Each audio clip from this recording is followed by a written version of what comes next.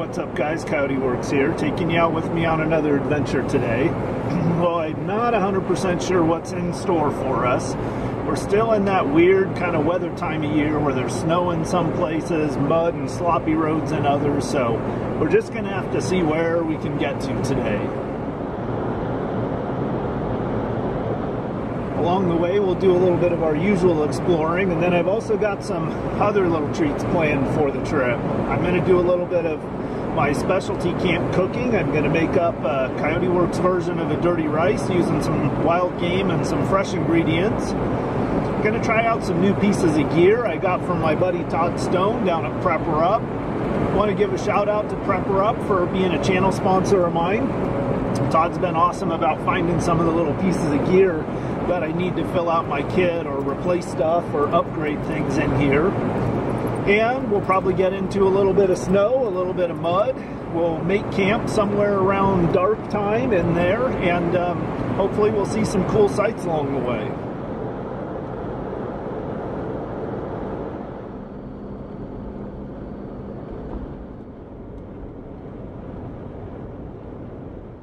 Alright, I'm breaking fresh tracks. Ooh, it's a little sloppy in here, huh?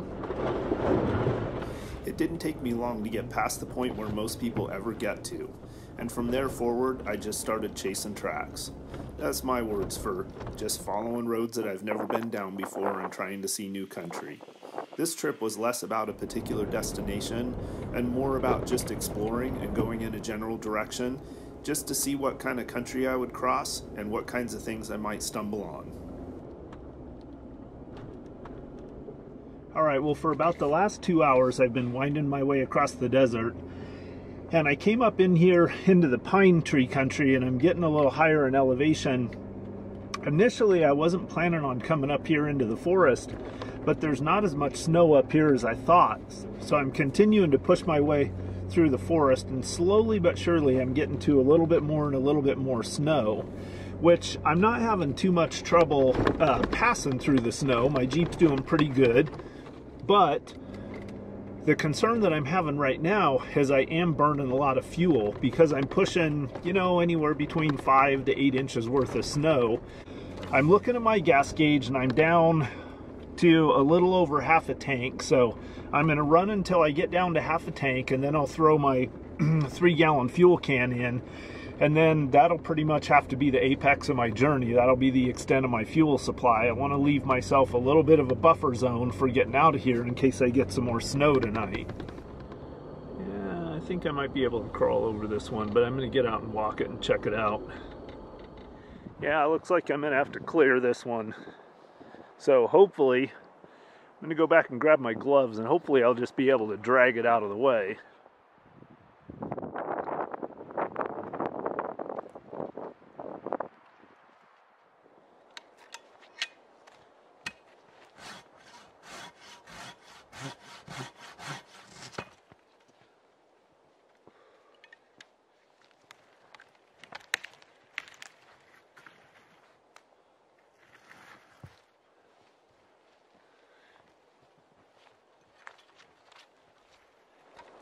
So this silky saw is a lifesaver for times like this.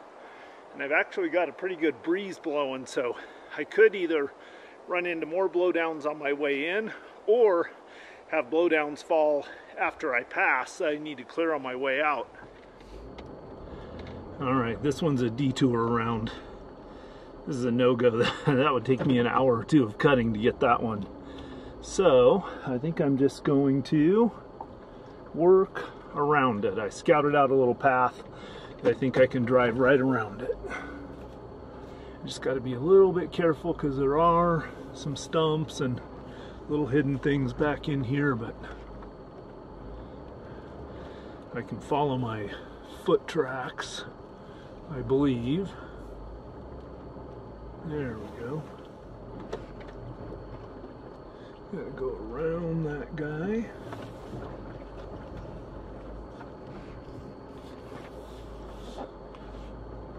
And should be able to shoot right through here and right back out on my track.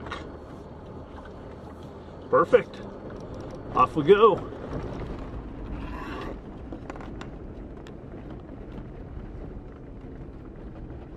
All right, check this out, guys. Oregon's largest juniper tree. I'm out here on the edge of the Fort Rock Valley up in the forest, and I haven't been by this tree in probably, oh, I don't know, maybe like 10 years or something. And I can't believe I even found it. But it's pretty crazy. This used to just be a juniper tree sitting out here, and now they built this little fence around it. Now this juniper tree behind me is 300 to 400 years old, if I remember right.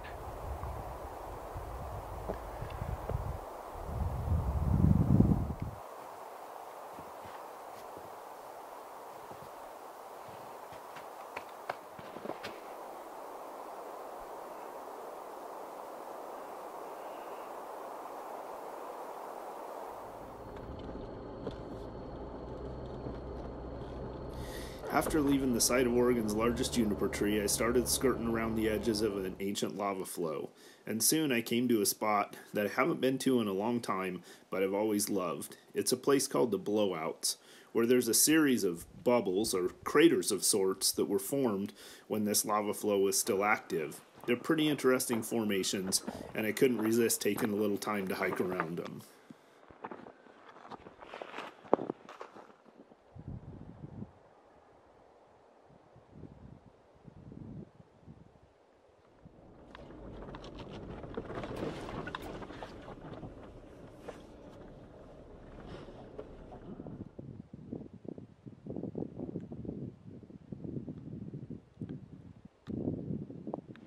Alright, well I'm sitting just over a half a tank, so I'm going to go ahead and dump my extra can of fuel in the Jeep, and then I'll have to hit the midpoint of my trip, somewhere within the next 30 or 40 miles or so, to make sure I have enough fuel to get back out of here.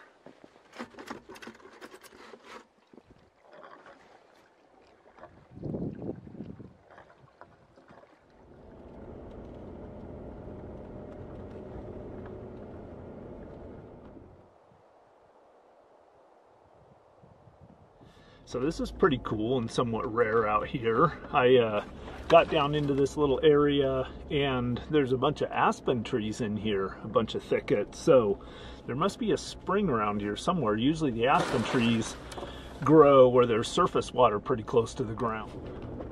All right, so I got to backtrack a little ways through here. I've kind of got through the mountains, and now I should be, 5-6 miles or so from kind of being on the edge of the desert again. So I'm going to work my way back out towards a little more open country. At this point, I'm just kind of looking for a place that I might like to camp.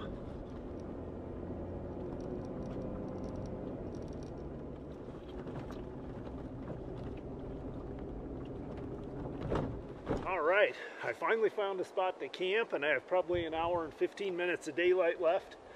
And I'm super stoked because up on the hillside behind me there's a thicket of mahogany, and that stuff burns really good. And I've got a bunch of rocks, so I should be able to make a nice fire reflective wall. So I'm going to get cracking to get my camp set up. See, these trees right here are the mountain mahogany, and I've got a nice thicket of them on this hillside. So this will be good stuff for cooking off of tonight. All right, first things first, I'm going to build a little fire pit. Right down there on a little flat spot.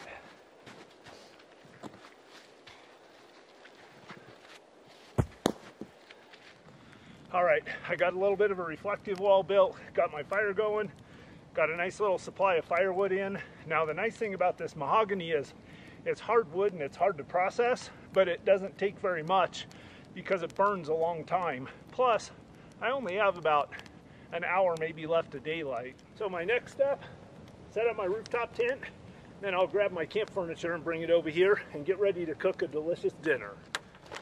The rooftop tent's a snap to set up. Just take me a couple of minutes. I start by pulling the cover off.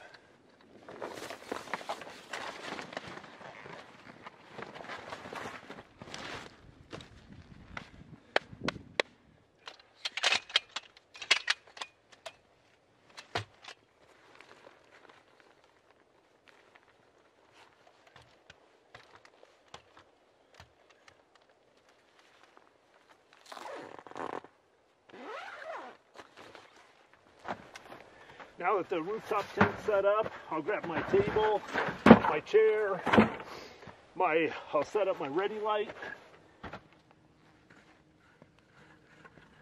All right, I've made a little divot right here that I'll put a pile of coals in, and that's what I'll set my pot over to cook. But in the meantime, I'm feeding the fire with some smaller wood so it doesn't take too awful long to build up a bed of coals. I've got a pretty good bed of coals going here, but I'll just let that burn down a little bit while I show you guys what I'm making for dinner.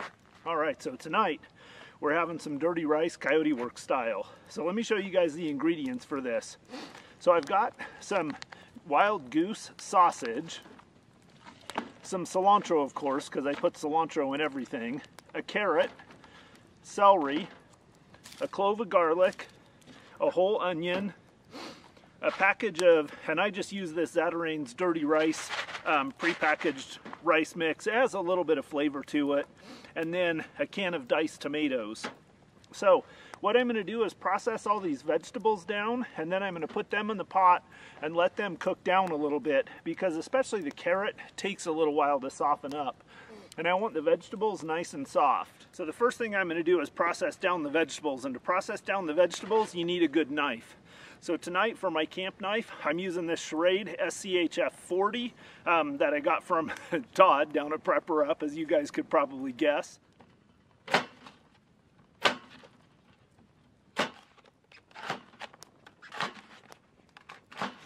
All right, so I've got all my vegetables cut. I'm going to go in the pot with those.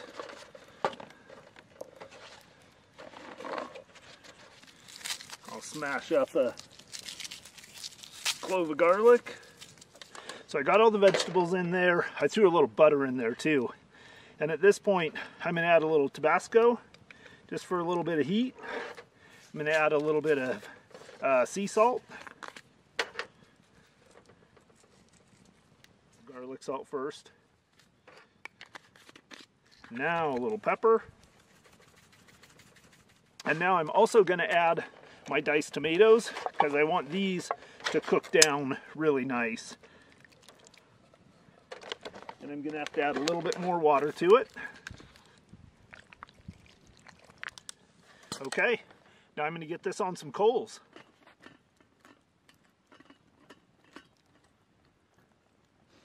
Now I'm going to slice up my sausage, and this is some awesome sausage that I had made out of a goose, a wild goose. This was actually a Canadian, I think. So you can kind of see the sizes I'm slicing these into.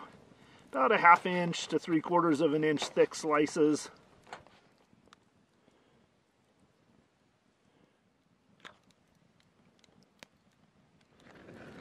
All right, this has been boiling for about 20 minutes, so I'm going to go ahead and put the sausage, the rice, and the cilantro in.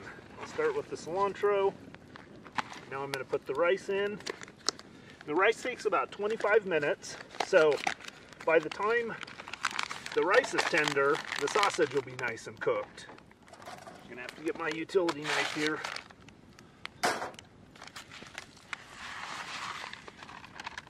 And the sausage.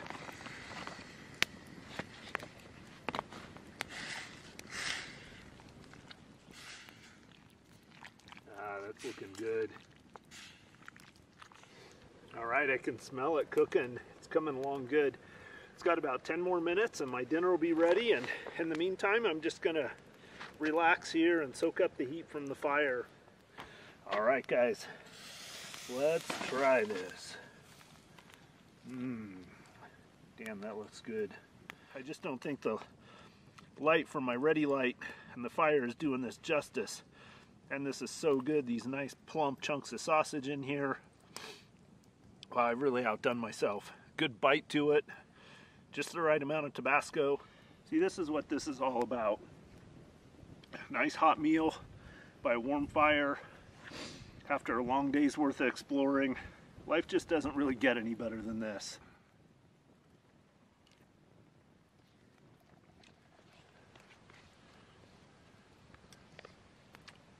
Last bite, time to do the dishes. Dish is done. There's a ton of the stew left, so I'm just going to leave it sitting out here It might freeze overnight, it might not, but either way, I might just have it for lunch tomorrow. Well guys, that was a delicious meal. I'm full. Just sitting here enjoying the heat of the fire and drinking a little water before I go to bed, and I think I'm gonna mosey on up to the rooftop tent.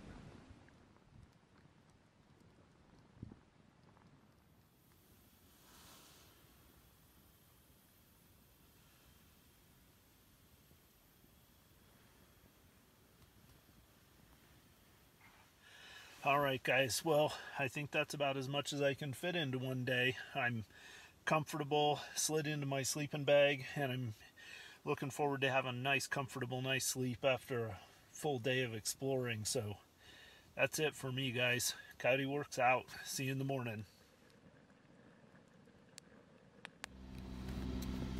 Well, I got a little skiff of snow this morning. Not too much, just a little dusting. I got just a little skiff of snow on the camp. Not too much, but... Well, good morning, guys. I just got a fire going, and my stew from last night I just have sitting kind of close to the fire so it can slowly absorb some heat. It's frozen solid as a rock, so once it thaws out a little bit, I'll drag some coals out. I had some Druelvorst and rusk this morning for breakfast, so that was about 2 hours ago. So by the time that gets warmed up, I'll have it for lunch, and then I'll tear down my camp and be on my way. So I get asked a lot what I do with my tent after it gets snowed on. So most of the time out here in Central Oregon, the weather, the humidity is low enough and the air is dry enough that if I can just get the sun to hit it for even a half hour or so in the morning, it'll dry off. Another question I get a lot is about this ready light and how often I need to plug it in and charge it. Well, again, as long as I can set it in the sun for an hour or two while I'm breaking camp in the morning, it runs pretty much perpetually. The sun's coming out and it's warming up. I'm thinking it's probably maybe just at or just over freezing right now, and probably a little warmer where the sun's hitting. So I'm going to need to break camp and hit the road because I've got to cross some soft desert valleys to get back to a main gravel road, and if it gets too soft I could have some trouble out there. So I'm gonna eat a little lunch. My stew's almost done reheating. Enjoy my mango nectar, and then I'm gonna pack up camp and hit the road.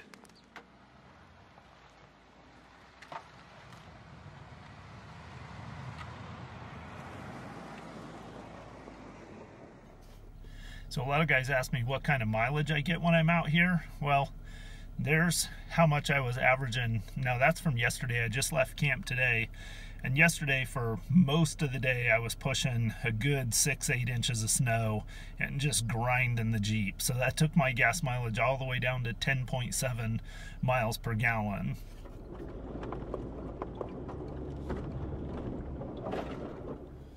All right, let's get the GPS on, see where we're going. Alright, so here's where I am, and I'm going to keep following this track and try to wind my way around until I get to here. So I've got about 4 miles to cross, and hopefully I won't hit anything impassable along the way.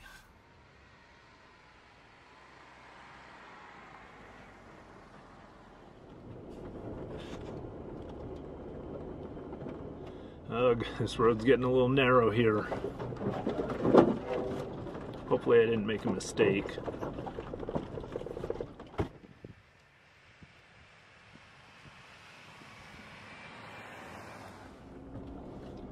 It's getting a little rocky in here.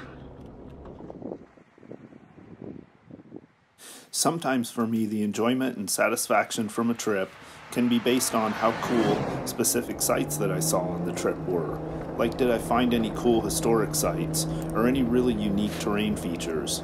But other times, when you're an explorer and a wanderer, the enjoyment of a trip can be based just on the amount of time and the amount of miles on desert 2-track dirt roads you put in without encountering another person. For me, this was one of those trips. It was a success just based on the fact that I burned over a tank of gas and spent 2 full days out there and didn't see another person. Coyote Works, out.